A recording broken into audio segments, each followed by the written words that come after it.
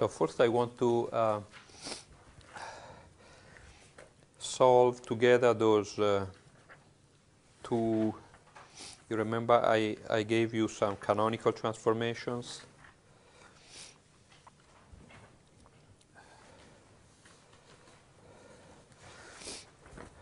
Okay. So did you try to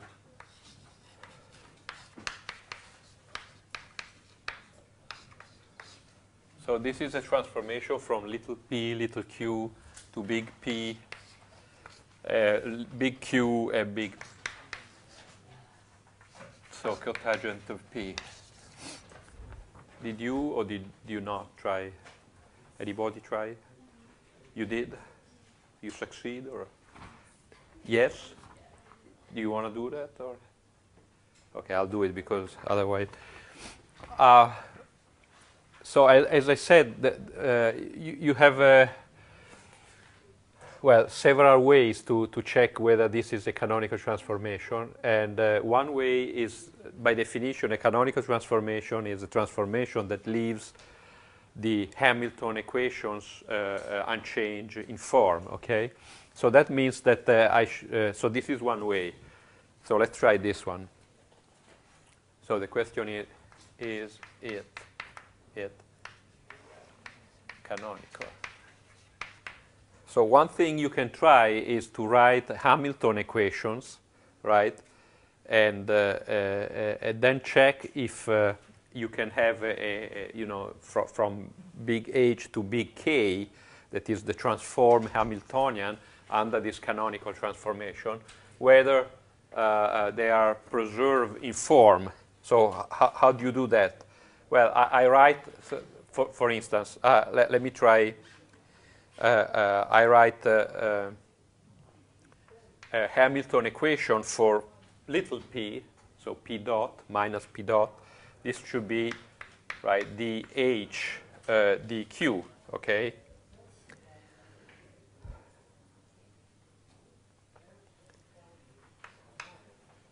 So this on the other hand, so there is no time dependence here. So h should be also be capital K, right? But K depends on big Q and big P rather than little p and little q. So that means I can write this partial derivative with respect to q like dk, say, with respect to big Q, dq little q, okay, plus the dependence maybe of big K d big P dp dq, okay? So that in general, but through this transformation, I know what I know what the partial derivative of big Q with respect to Q, and also the partial derivative of big P with respect to little q, just by inspection, right?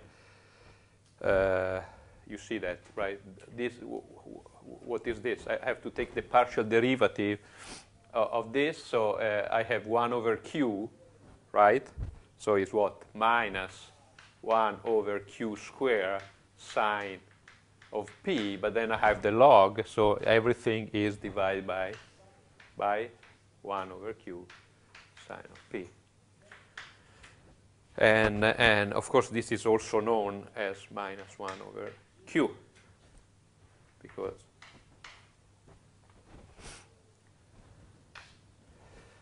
and this is even simpler because the partial derivative of big P with respect to q is just the cotangent of little p, okay?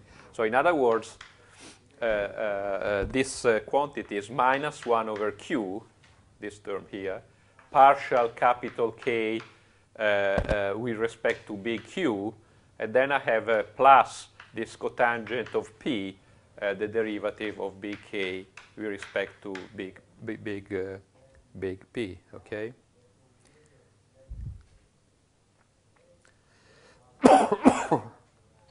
On the other hand, I can also write this quantity So now I can simplify there. On the other hand, little p dot, right, is also, because p is a function of big Q and big P, right, because of the transformation, I can also write this as what? Partial p, right, with respect to big Q, Q dot, plus partial p, big P, P dot, right? This is always true. If you have a function of this big Q and big P, if you take the dot, you can write that. I mean, we have done that several times. Again, I can use my canonical transformations to write what is this here, right? And you see that this quantity is just minus the cotangent of P, right? And this is minus 1 over Q.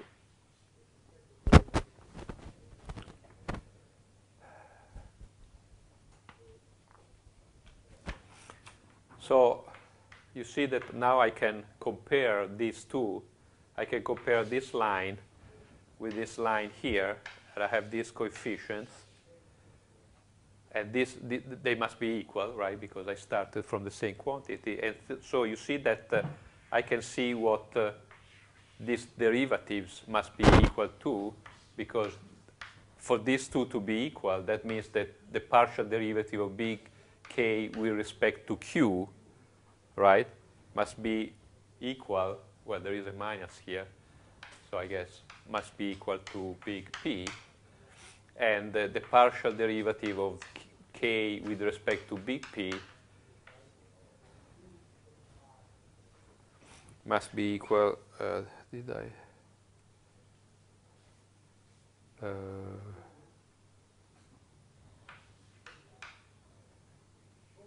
Yeah, no, so there is no minus here, I think, right?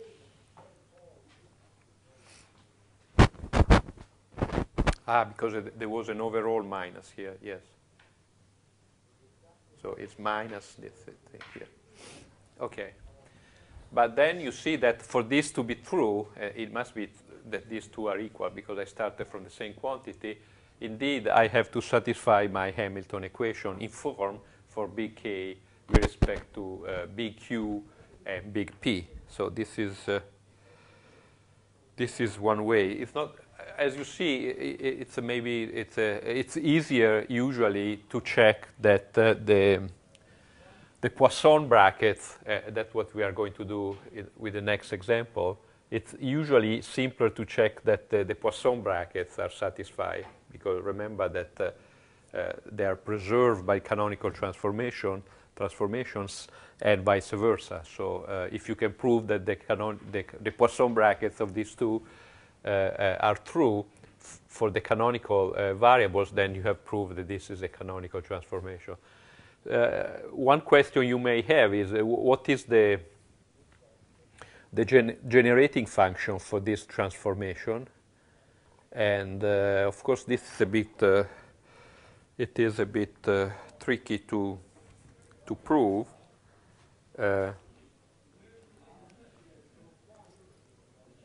So in general,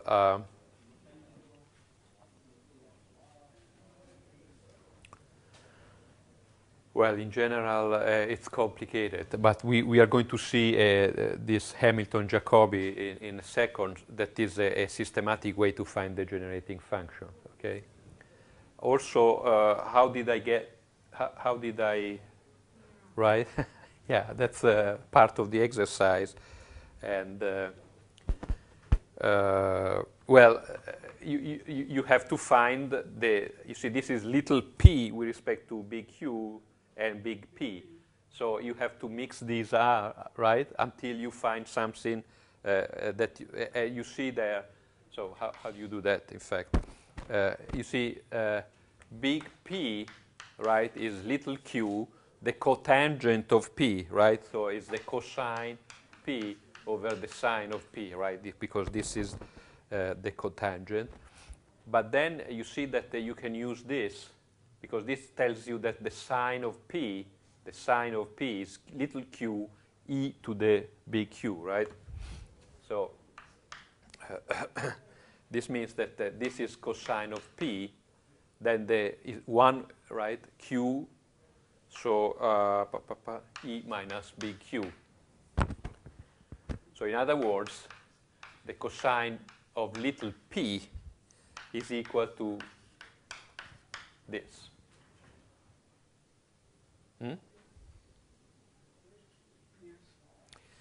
And from the other one, you see that 1 over little q, obviously, is EQ, EQ divided by the sine P. Okay, so from here you can, or if you want, sine of P, Q e to the Q, that it was from there.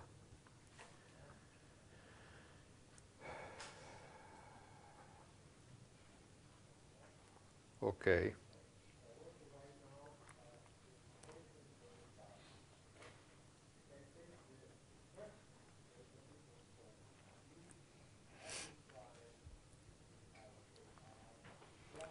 So EQ sine, right? Now if you take sine dp, so now take for instance, take the partial derivative here with respect to big P. Huh? So on both sides. So you see, if I take the partial derivative here, what is it? It's minus sine of P d little p big P, right?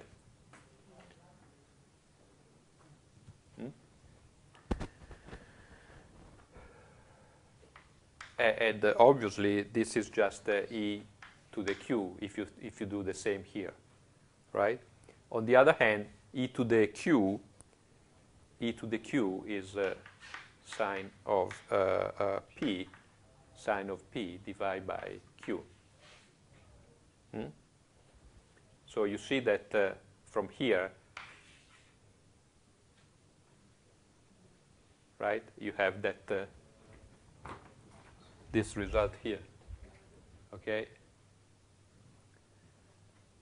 And if you, okay, if you do this something, yeah. Big Q is not function. Big Q Is not function. is not what? Small. Big Q. Is not function small. Big Q is a function of little p and big P. When you take the differential, sine. No, but I mean, it's not a function of big P. Remember, Q's and P's are considered independent variables in the Hamiltonian approach.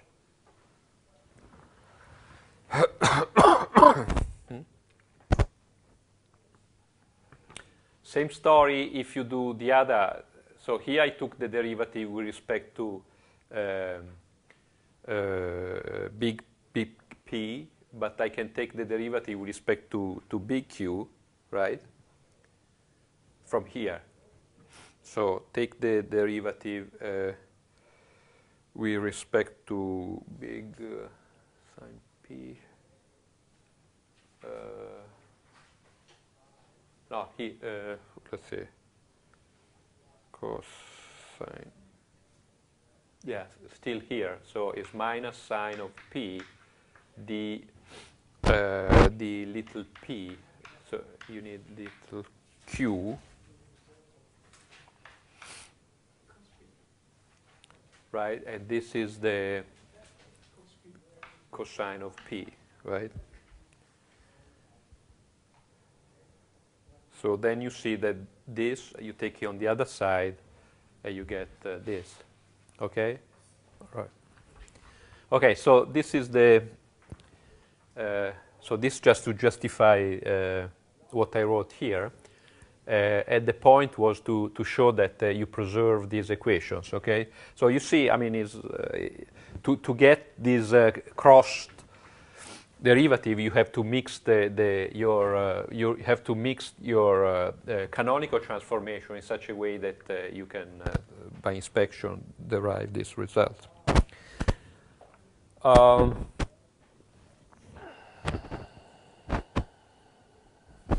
about the other exercise?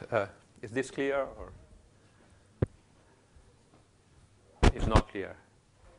I heard some. Yeah. So what is not clear? Well, I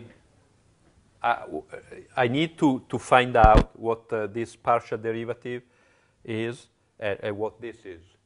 And I have this, so I know, so I just rewrite these. For instance, you see here I rewrote this one until I get an expression that is what I want. That you see, from here it's easy to get the expression of this partial derivative. So you go around until you find something that it gives you. What is the problem? Yes.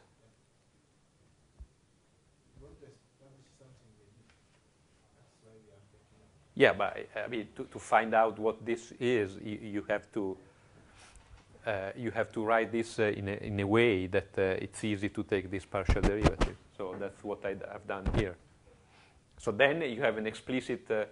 You see, from here, just by inspection, I found what this partial derivative. Then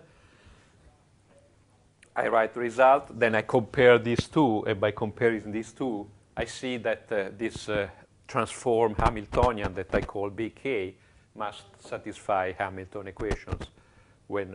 So then I have proved that this is a canonical transformation. But as I said, let's move to the other problem. So this was problem number 1. Yes. Yeah. Well,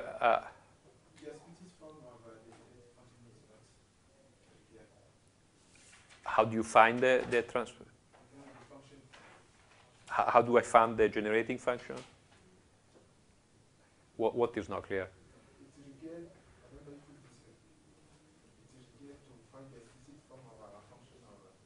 Yes, but here you didn't need the generating function.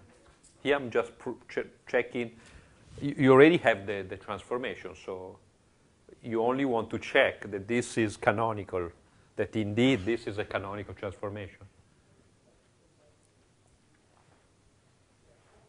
With the generating function helps you to find the canonical transformation, right? But here I already give you the canonical transformation, so you don't have to worry. Of course, as I said, you may wonder what is the generating function generating this particular canonical transformation. But that's okay. Let's.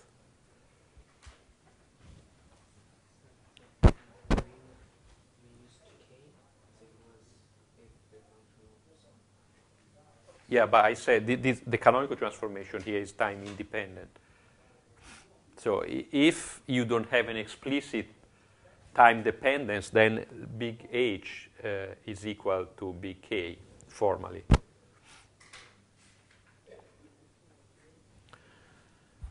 How about the other, this number 15, right? So here it was a little different. You had, sorry. You had a canonical transformation defined like a big capital Q, little q to some power alpha, the cosine of beta p, big P, Q alpha sine of beta p, right? And again, the question was whether this is a canonical transformation. So, of course, you can proceed as I just did for the previous exercise. But maybe it's easier, in fact, to use the other property that How do or to for 0 small p over 0 big p equal -1 over q. we are talking still of the previous problem. Yes, yes. Well, now I erase it, so it's sort of irreversible. So let me see what. We have for this, I think Yes, this okay. right? So this is common. Yes. So You can use what transformation for this. to find whether that is This no. What you want to know? Why the partial of little p with respect to big P is -1q? That's what it was there. okay, call this nice. Yes. Then you compare and you find.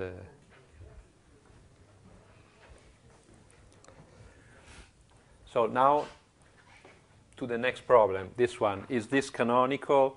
Okay, if it is canonical, the Poisson bracket, so the fundamental Poisson bracket must be preserved. So certainly you have a Poisson bracket of Q with itself and P with itself. That by construction is going to be preserved, but you have to verify that this Poisson bracket must give you 1, right?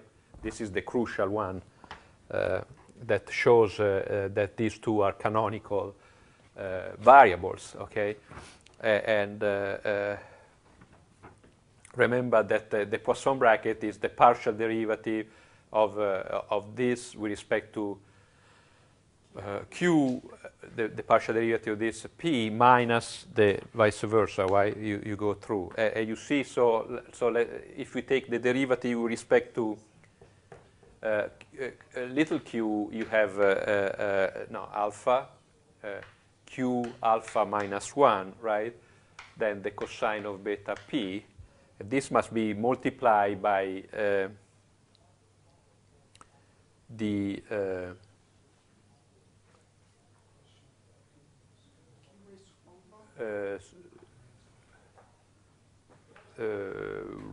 q alpha beta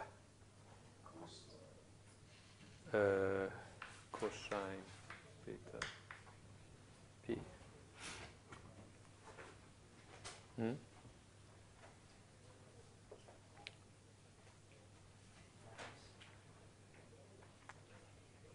Minus the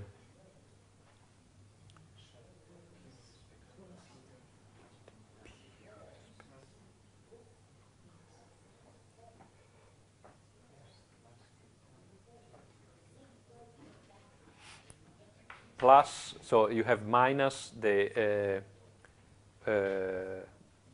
so you go around the other way.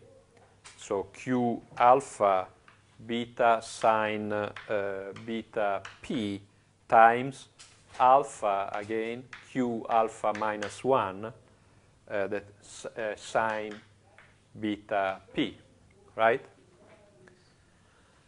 So you see that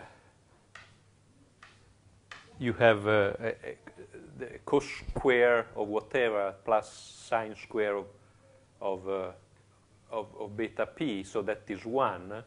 So the sum of these two, and these two are the same, right?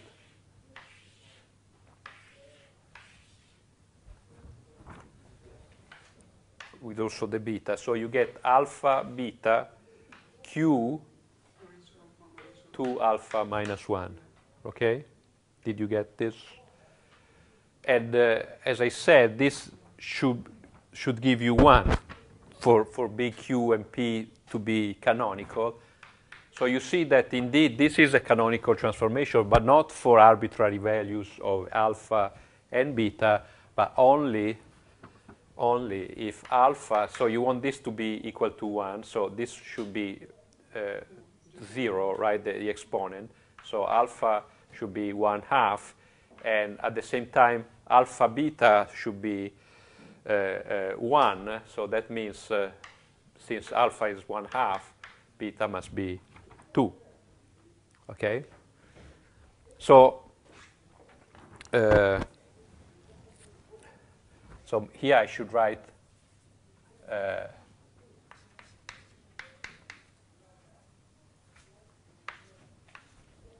if I do that, then I have my fundamental Poisson brackets satisfy, and this is a canonical transformation. So in this case, at least, this is a much more straightforward way to prove that is a canonical transformation.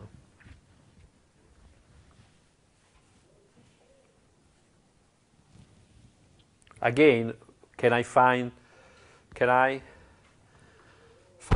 the generating function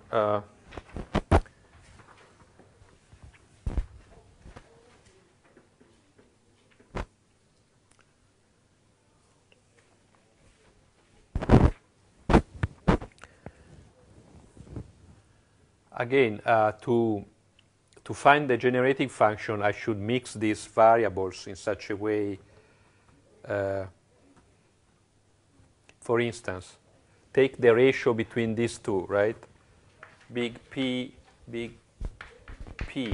over big Q, right? So I get rid of this, is the tangent of 2P. Okay. On the other hand, if I take Q squared plus P squared, right? You see that, again, I have this structure that these two sum to 1. This is equal to Q. Therefore, big P is big Q, the tangent of 2P, and little q is big Q squared. So you can use this in here. That means it's 1 plus the tangent square of 2P, right? Okay.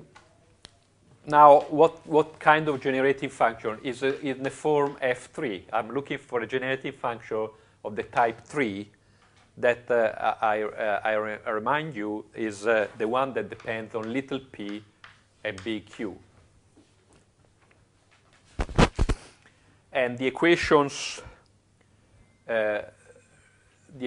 for this is that little q, so it's a function of big p, little p and big Q, so you get that little q is the minus df3, the partial of little p, okay, and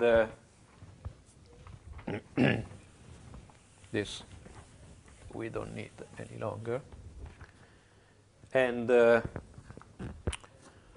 so I need to know what big P is, and this is minus df3 dq. Okay, these are the formulas that you find in your textbook.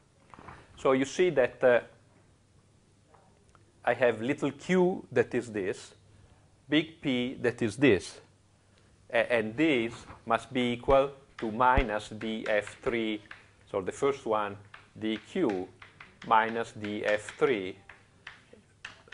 So if I integrate this, I get my f3, right? Because you see that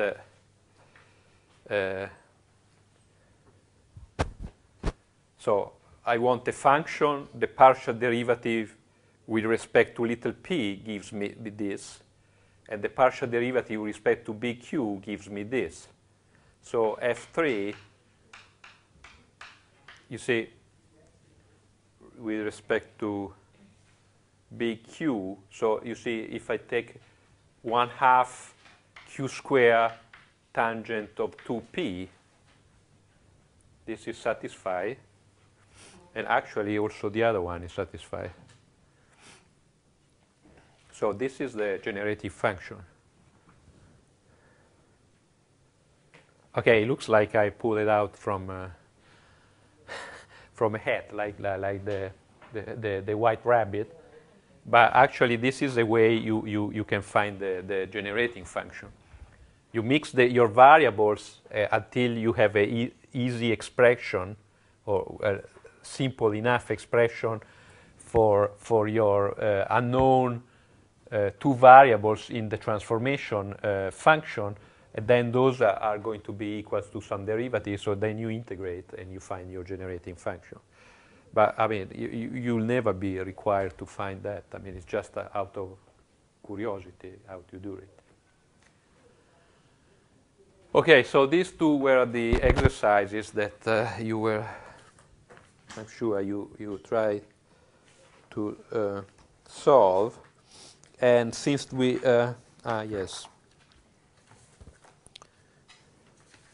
There is one last thing that I didn't say last time.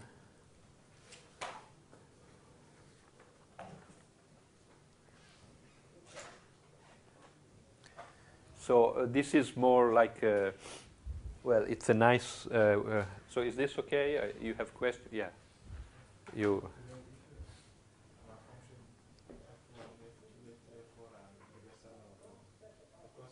No, they are not. They can depend on these four possible sets of two variables, right?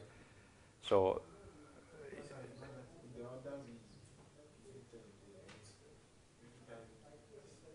No, you know that they must. The generating functions must depend on two of these canonical sets, right? So since you have four of them, you have these possibilities, right? So you have actually four different generating functions, depending on the canonical transformation that you are generating. Yeah, I mean, you know, it's a fact of life that you don't have only one kind.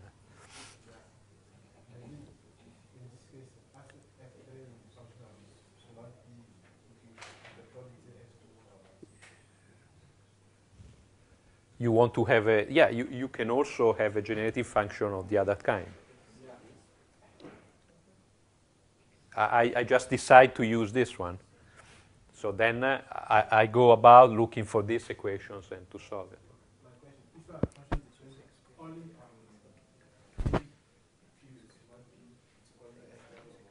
No, it's called an F3 if you remember I listed them.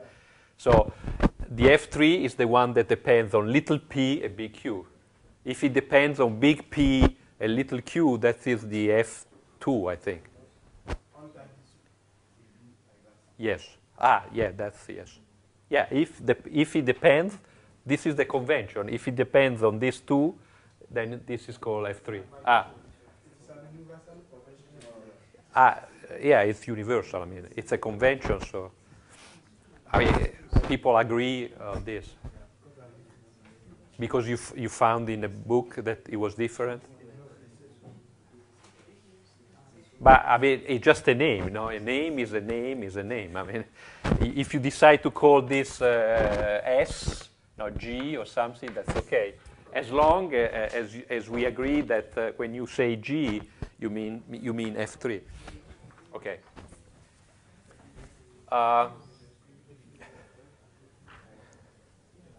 So let me say these last things about these canonical transformations. Remember that we wrote the Hamilton. You still unhappy? Okay, you are happy. So good. If you write the Poisson brackets of your canonical variables, right? These are they give you the Hamilton equations, right? Meaning that if you take the Poisson bracket at the canonical variable, this is dH dPi, and this is dH d minus dQi, and this is P dot I, and this is Q dot I. So this is nice because it's symmetric, you see? You don't have to worry about these minus signs. If the Poisson bracket of QiH gives you the dot of Q, and the same for the P. Okay, so this is one less thing that you must remember if you write them. So these are the Hamilton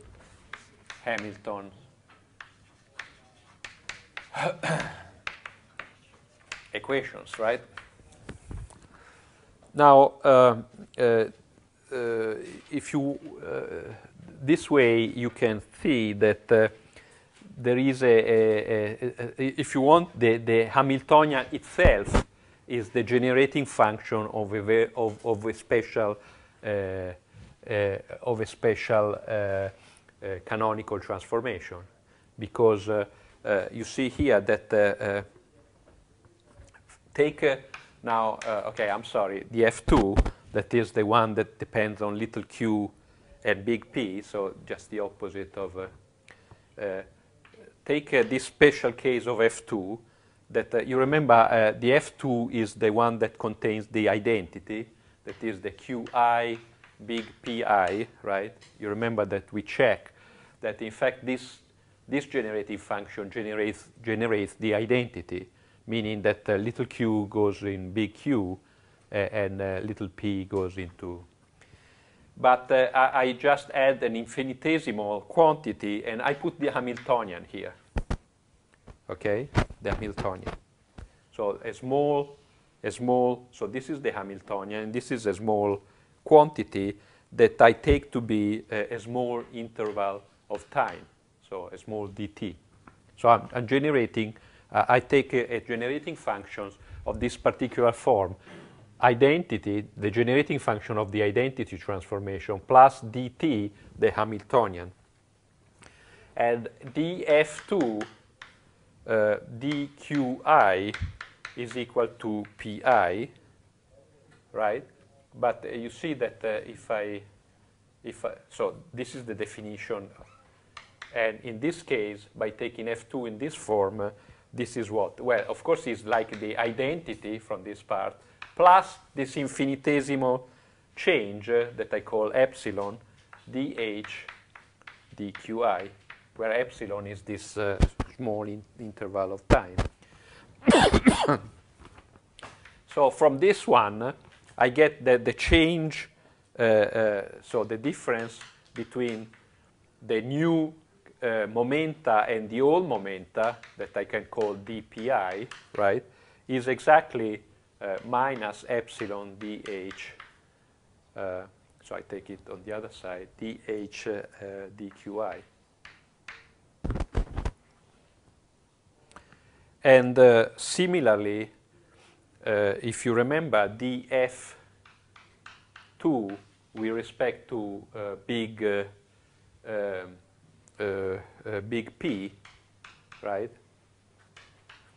This is big Qi, right, by definition of this generating function. And again, I can take, so this obviously has the identity part of the transformation, plus this epsilon dh d big Pi.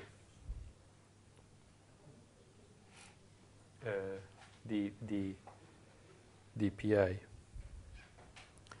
So in this case, the change from the new set of variables and the old ones that you can call dqi, the change, is epsilon dh dpi.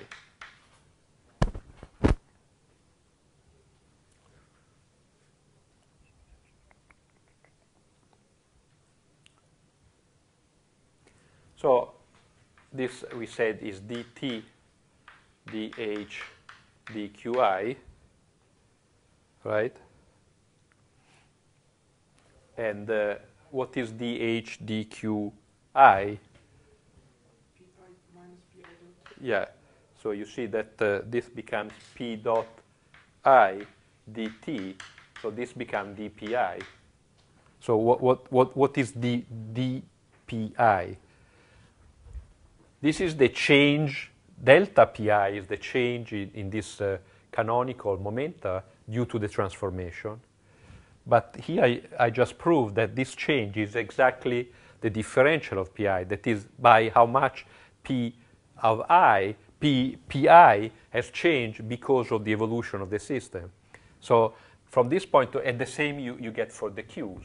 So under this generating function, you can see that that function, F2 in this case, or better, is the identity plus the Hamiltonian. So the Hamiltonian is generating a canonical transformation that is exactly the trajectory in phase space of your system. So the Hamiltonian is that special generating functions that generate a canonical transformation that takes you from time, say, t1 to times t2 in phase space. So it's generating the motion of the system. So that's quite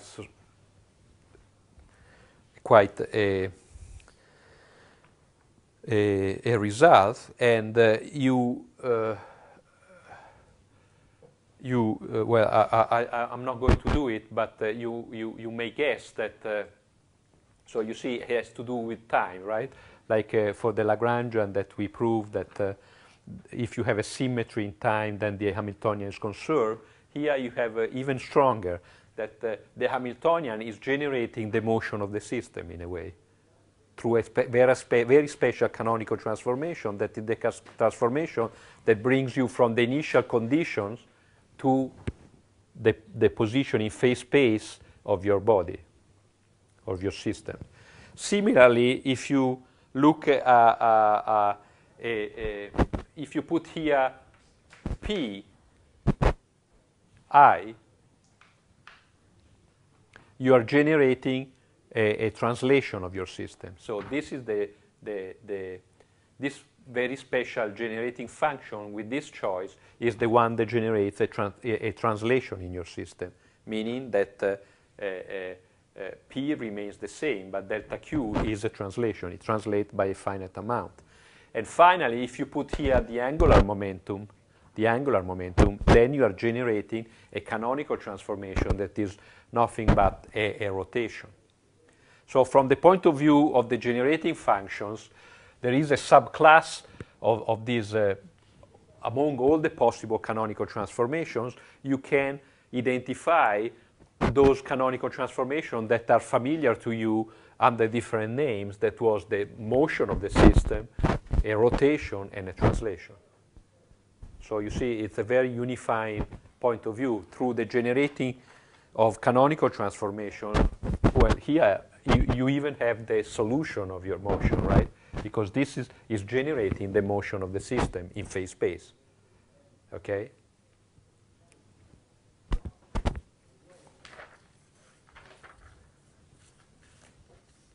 So what this means is that your system is moving in this phase space that is difficult to draw because it has many axes. Okay, your system is one point in this 2n dimensional phase space, right? Because you have coordinates and momenta, and as the system evolves, it moves from here to here. I don't know, 2 points in phase space, and that motion can be seen as a canonical transformation. So we look at canonical transformation as a trick to solve your system of equations, but you can also look at the motion of your system as a canonical transformation. And from that point of view, your Hamiltonian is generating this very particular canonical transformation that you call the motion of your system. So you see, in a way, within the Hamiltonian approach, it's a better way to look at the motion of the system as a particular canonical transformation, and then the solution is to find this generating function. Okay? And that brings us to the last approach, that is the Hamilton-Jacobi.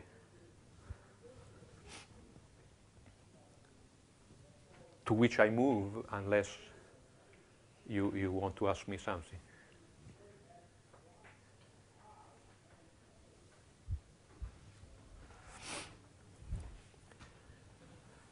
So, from this point of view, what the solution of the problem, of the mechanical problem, can be seen as a canonical transformation generated by some special generating function. And here you can, so let's start from the the first.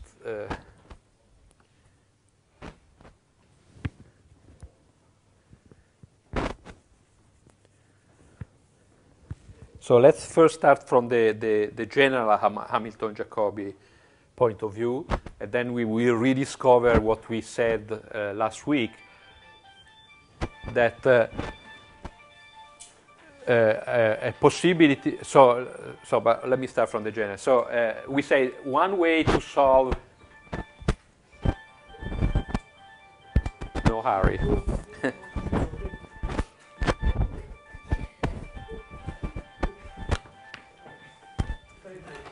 Okay. So let me.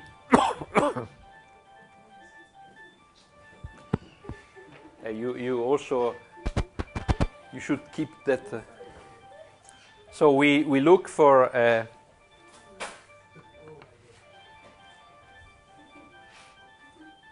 It's well hidden, I see.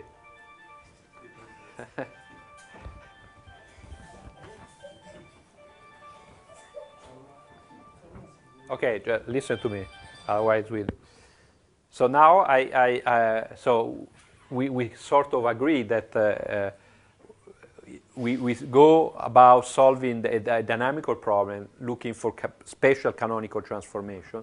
So let me step back for a second, and you understand that the best canonical transformation. You see here the canonical transformation is generating the motion. So if I can find a canonical transformation that brings all coordinates and momenta to the initial conditions, the initial coordinates, initial momenta, those are constant, and then I have found a solution of the problem, right? So this is the first line of approach. So instead of solving Hamilton equations, I look for the generating functions that take the system at time t and brings it back to the initial conditions. Okay, and this obviously is the solution of motion, right? Because then you have the trajectory in phase space for an arbitrary time t back to the initial conditions.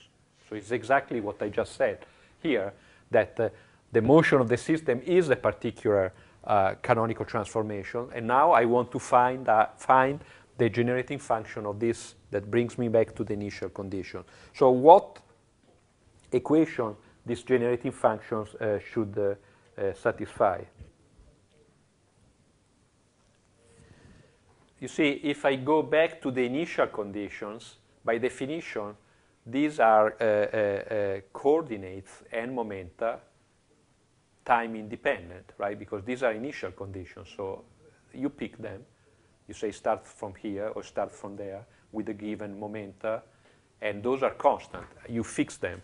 So by definition, you have that the new variables of this canonical transformation that takes you from arbitrary time t back to the initial conditions must bring you to new variables, big Q and big P, that by definition are time independent, because that is what the initial condition is. The initial condition does not depend on the time, right? It's time independent. It's just whatever number you fix it. And therefore, you have that big K must be equal to 0, right, to satisfy that. If you take the new Hamiltonian to be identically equal to 0, automatically you have that your Hamilton equations are satisfied, okay? So this is rather formal, but you see that, remember that K is equal to the Hamiltonian plus plus the generating function explicit dependence on time, right? I have to decide which f I put there, but I'll do it in a second. And if this is equal to 0, this must vanish. So in a way, this is the equation that my generating function must satisfy in order to have these new Hamilton equations. That, by the construction, is what I want. So if I want to find a canonical transformation generated by a function f that brings back the system to the initial conditions, I must satisfy this equation here. Okay? Let's take f2 as this function. Okay, f2 is the one that depends on little q and big P, right? This is the f2. It's just convenient to take this, as you will see in a second. And remember that f2 that depends on little q and big P has that the little pi is exactly the f2, the qi, okay? So this equation here, I can write it a little more explicitly, means that my Hamiltonian, that is a function of little q and little p, where little p is, however, a partial derivative of this f2 dqi, and maybe time, plus the f2 dt must be equal to 0. So my generating function that f2 must satisfy this differential equation. So if you solve this differential, so this is the Hamiltonian. In a second we will apply this to the harmonical oscillator. So here you put your Hamiltonian, but for the qi, then for the momenta you put these partial derivatives, okay? And you have the time dependence. Then you solve this equation. By solving this equation, you find your generating function. So this is a systematic way to find the generating function of a special canonical transformation, that is the canonical transformation that brings you back to the initial conditions. So these are going to be your Hamilton equations, okay, after you have done this transformation. And obviously, if these are the Hamilton equations, you know how to solve them, because, I mean, this is even simpler than the one we had last week, okay? Of course, as we already said several times, there is a sort of, so these are the Hamilton-Jacobi equation. It's just one equation. You see, it's just one equation. So you say, great, so in the Lagrangian, I had n second-order differential equations. Then I move to the Hamiltonian. I have 2 times n first-order differential equations. But here I only have one differential equation, so you may think you have gained something. But of course you didn't, because there is a conservation of whatever difficulty in the problem you have. Because this is true that it's a single, it's just one equation, but you see it's a one equation, but at the partial, you see, it's a first-order differential equation. Sorry, it's how they are called, a partial differential equation in n plus 1 variables, right? So it's a much more complicated object in general to solve. In fact, there are no systematic ways to solve this equation. Okay, so it's true that it's only one, but it is in n plus 1 variables with the partial derivative. So it's very often. And as I said the other time, essentially you know how to solve these differential equations if you have some sort of factorization in such a way that you can boil down this equation to ordinary differential equation. Usually, this F2 is called S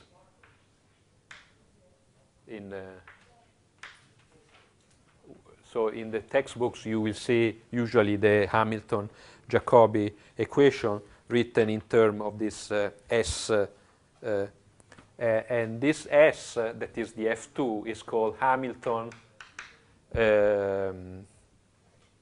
principal. So Hamilton's principal function. Just in case you go and read a book on this.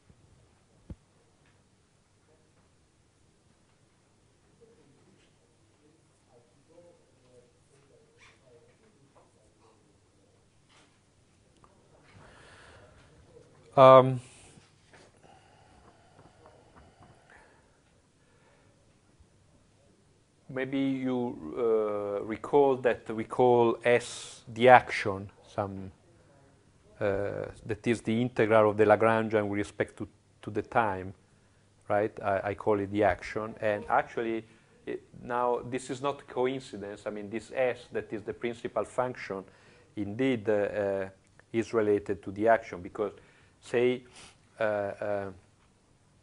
take the total derivative of S with respect to t, right? So S is a function. So this is S is a function of qi of the coordinate. So is going to be dqi q dot I plus ds dt, right? But ds dqi, these are the pi. So I have pi q dot I, right?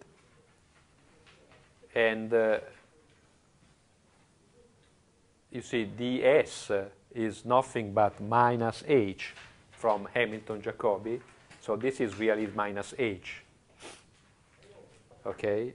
You remember that p times q dot I minus h is what we call the Lagrangian, right? So you see that S that is indeed the action plus some constant value.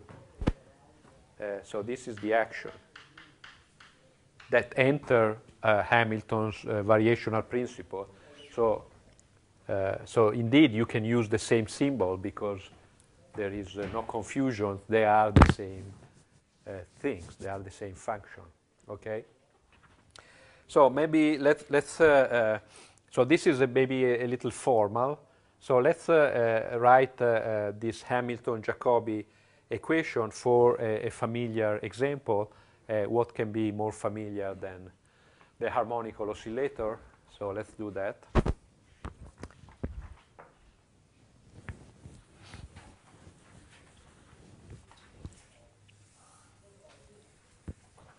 So that's the equation. So what is the Hamiltonian for the harmonical oscillator? That we wrote last week. So let me remind you that that can be written in this form. Right?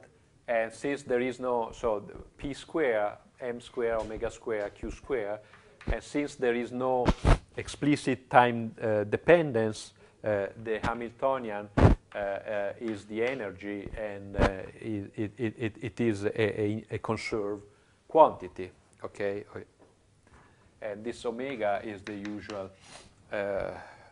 k over m, where k is the proportion, the constant in front of the force, okay? So how do you write the Hamilton Jacobi equation in this case? Well, you just take the Hamiltonian where you have q, you just you just leave q, and the only point is that whenever you have p, you replace p by the partial derivative of your action with respect to q, right? Because this is the, and then you had this partial derivative. So the Hamilton Jacobi equation for the harmonical oscillator is just 1 over 2m ds dp square, because this is p, plus the q square plus ds dt, and this must vanish.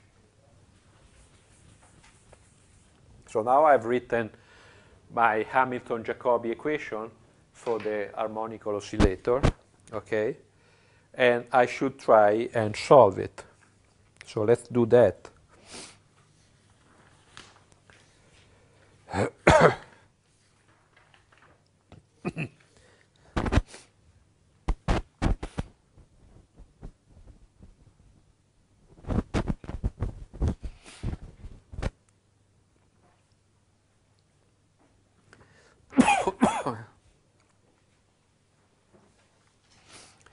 So this action, this Hamilton principal function, remember, it depends on your coordinates, right? And time and p, okay? But you see, so it should depend on t. But you see that there is no, the Hamiltonian does not depend explicitly on t. So what I want to say, so first I should say, you see, there is no, I mean, there is no, like for ordinary differential equation with, for an ordinary differential equation with constant coefficients, you know a systematic way, yeah. ds by dq. What? ds by dq. ds? It should be ds by dq. Ah, yes, you're right. So there is no recipe that you can apply and find the solution. You must look and try the solution. I mean, each that means that for each case you have to. But there are some general rules, and essentially, you see, this is an equation in which here you have the partial derivative with respect to q, and here with respect to t. But you see, the Hamiltonian, we said, is a constant. It does not depend explicitly on time. That means this part, for this part to be equal to this, both must be a constant, right? Because there is no way otherwise this can cancel this. That means that this part must be equal to some constant and this minus that constant. And then, if this is true, you satisfy your equation. So that means that this general function, that I call the Hamilton principal function, must factorize in a part that depends on q, right? Minus this alpha, that is the constant here, explicitly depend on t, right? Because the partial derivative of s with respect to t should be equal to a constant, so you have this. This is general. This is not a peculiar. It's not peculiar to the harmonic oscillator. Essentially, you can solve these equations only if it splits in pieces, each of which depends on only one variable. Okay, because you understand that if this is true, this goes back to an ordinary differential equation that you know how to solve. This is called factorization in general. This is a very simple case because you have a factorization in the dependence on one side on your coordinates and the time on the other case. So this is very general because it's very often you have this fact that the Hamiltonian does not depend explicitly on time because the energy is conserved. And so if this was a Hamilton principal function, this is Hamilton characteristic function. Okay, well, just and then you see that if this is the case, that your action can be split, or your Hamilton principal function can be split in the characteristic function plus this part that in a way you have already solved, you see that the equation becomes a much simpler one, that is this one.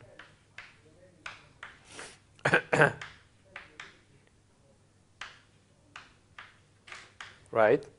Equal to alpha, what I call alpha. Obviously, this alpha is nothing but the energy, right?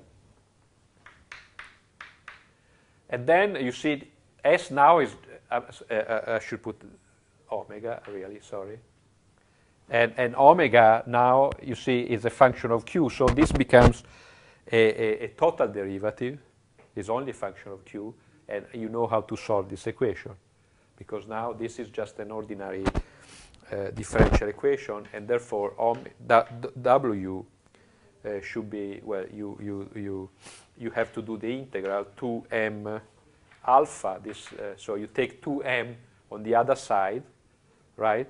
Then you see you have a square, so you take the square, and then you integrate dq what you have here. Say 1 minus m omega square q square divided by 2 alpha, where this alpha is the energy.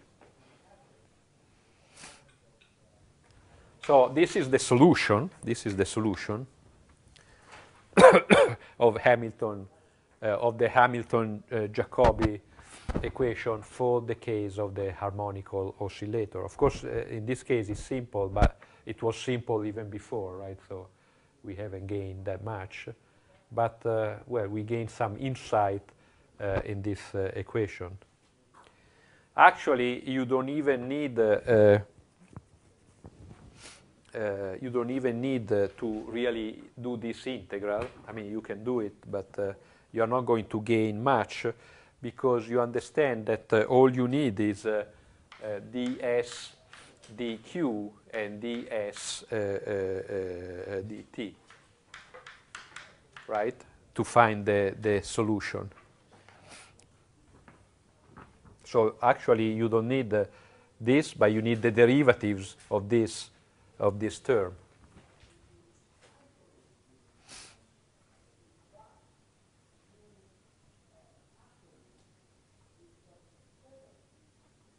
So for instance, because this is P, right? P is ds dq. So what is ds dq? S is this.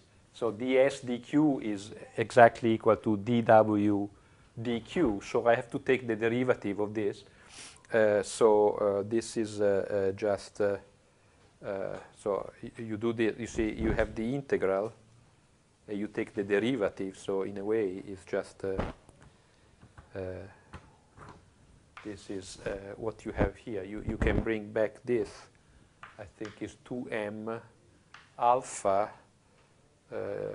so here minus m square omega square q square, right?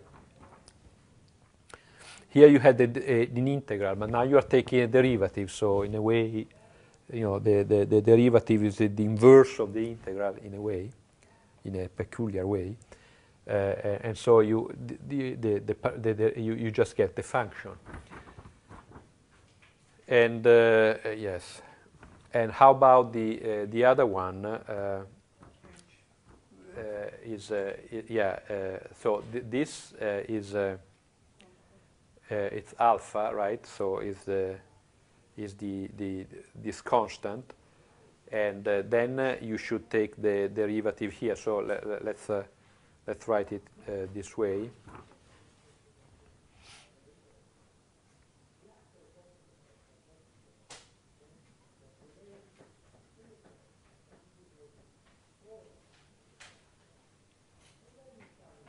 So what you want here is beta equal, you want the derivative with respect to the energy of this, right?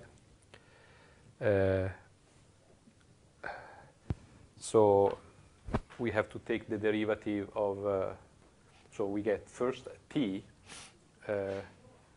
minus t actually, right, minus t,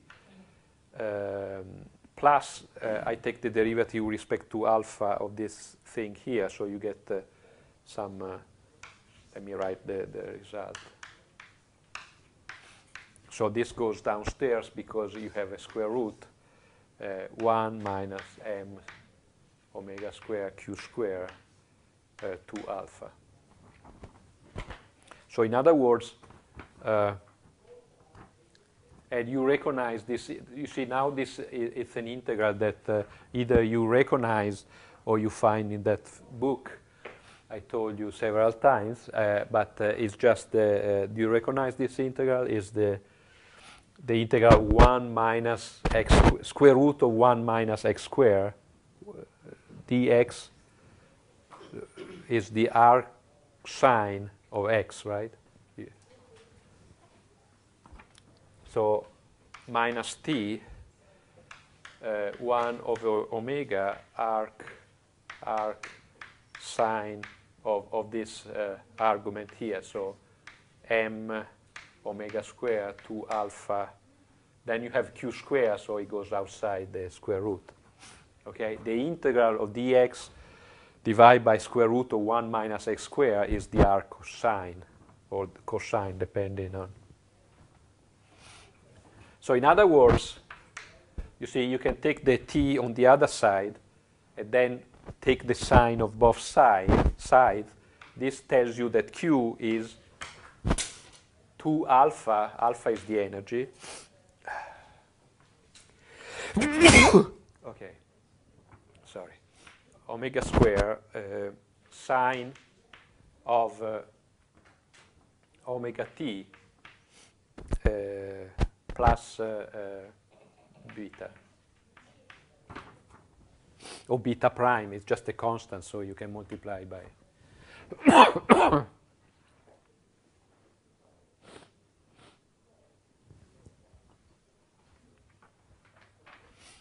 So you see, indeed, this is the result that we knew, that the Q for the harmonical oscillator is just a trigonometric function. It's just a trigonometric function. And then you can take it and plug it back here, and you get P, right? It's just MQ dot. If you take this and plug it in here, you get the common factor, so 1 minus sine square becomes the cosine, and this is just the Q dot. So actually, you rederive what you already knew, that the momentum is just the mass times the velocity, but that is what you always get from the one of the Hamilton equations. So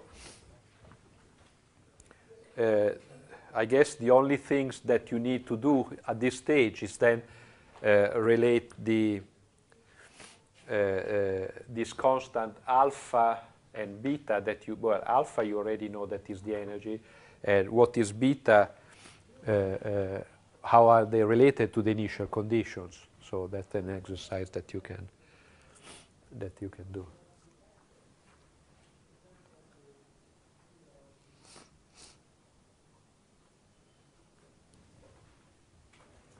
In fact, I leave it as an exercise to convince yourself that 2m alpha is equal to the initial, so P naught is the initial momentum plus omega square m square, the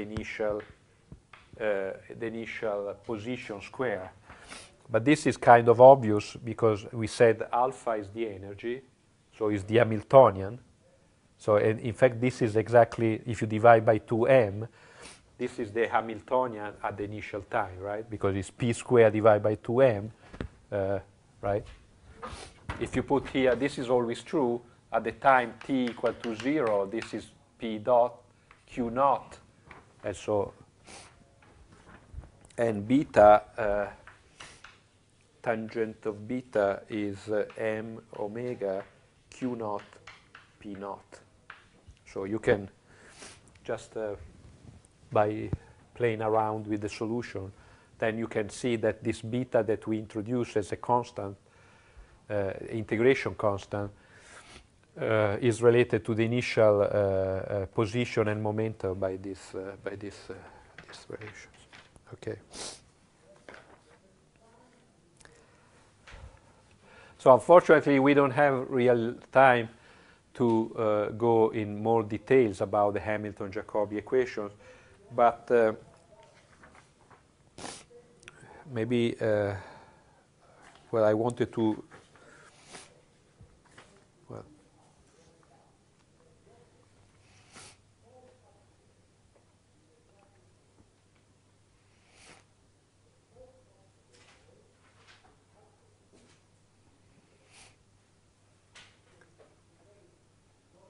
so you see that in this case, when you can separate your equation in this form, actually the W, that is the generating function or Hamilton characteristic function, you see that is exactly the generating function that brings your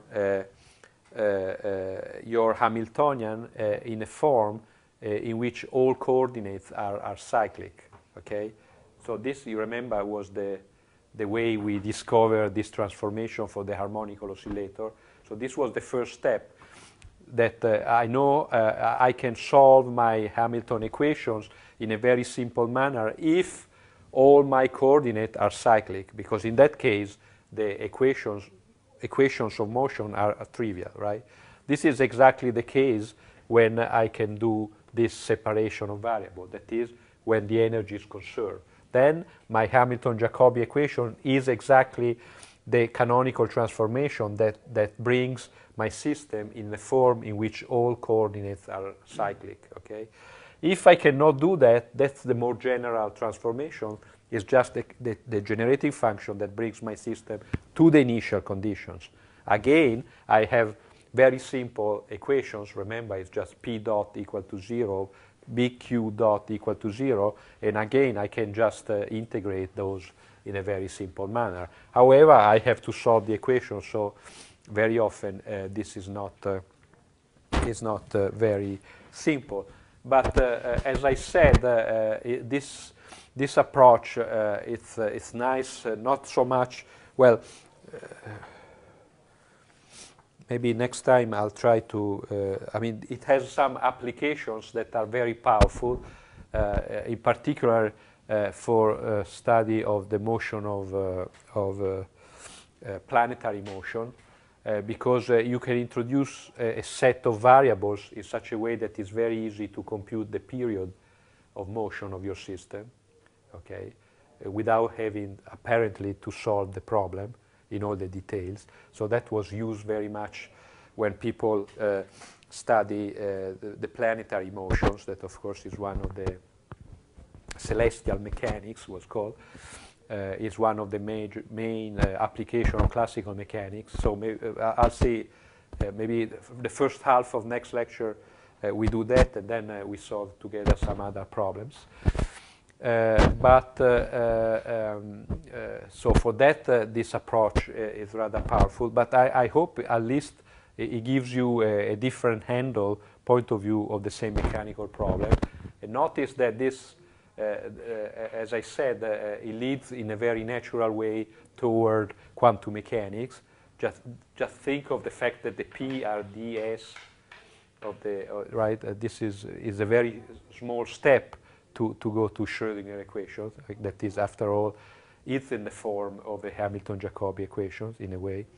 So it's a framework within which it's nice and easy to discuss many problems, okay?